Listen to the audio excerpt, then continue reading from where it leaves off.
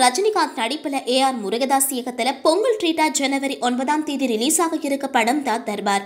சமீபத்திய ஏஆர் முருகதாஸோட இன்டர்வியூலாம் பார்க்கும் பொழுது தர்பார் மீதான எதிர்பார்ப்பு அதிகமாகிட்டே இருக்கு.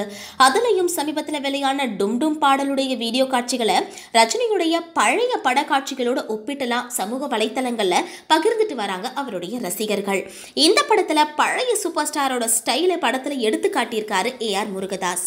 தர்பார் படம் பண்ணும் போதே அடுத்த தலைவரை வச்சு ஒரு படம் பண்ண போறதா ஏஆர் முருகதாஸ் தளபதி விஜய் கிட்ட சொல்லியிருக்காரு. அப்படியா, இது ரொம்ப ரொம்ப பெரிய விஷயம்னு சொல்லியிருக்காரு தளபதி. எப்பேற்பட்ட இயக்குனரா இருந்தாலும் சூப்பர் ஸ்டாரை வச்சு ஒரு படம் பண்ணாதான் அவங்களுடைய திரையுலக வாழ்க்கை ஃபுல்ஃபில் ஆகும். அந்த நிறைவு கண்டிப்பா உங்களுக்கு கிடைக்கும்னு சொல்லியிருக்காரு விஜய். உண்மையாவே விஜய் ரஜினியோடைய மிகப்பெரிய ரசிகர்னே நம்ம சொல்லலாம். தனக்குன்னு ஒரு ஸ்டைலை உருவாக்கி இன்னைக்கோ எல்லாருடைய மனசுலையும் இடம் பிடிச்சவர்னு பார்த்தோம்னா நம்முடைய சூப்பர் ஸ்டார் ரஜினிகாந்த் தான்.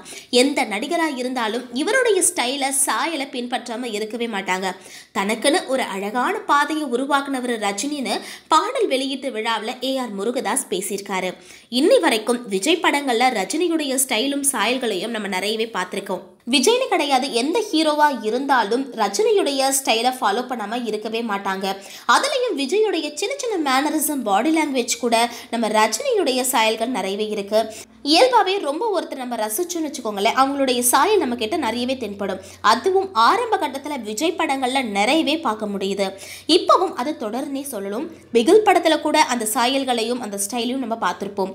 விஜய் தர்பார் படத்துக்கு வாழ்த்துக்களையும் சொல்லியிருக்காரு. படத்தோட ஸ்கிரிப்ட் தான் என்னோட ஃபர்ஸ்ட் ஹீரோ. என்னைக்குமே ஹீரோவை நான் இம்ப்ரெஸ் பண்ண நினைச்சது கிடையாது.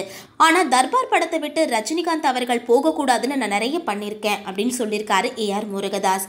ஒரு இயக்குனர்ன்றதை தவிர்த்து ரஜினியுடைய மிகப்பெரிய ரசிகராக இருக்காரு ஏஆர் முருகதாஸ் அவர்கள்.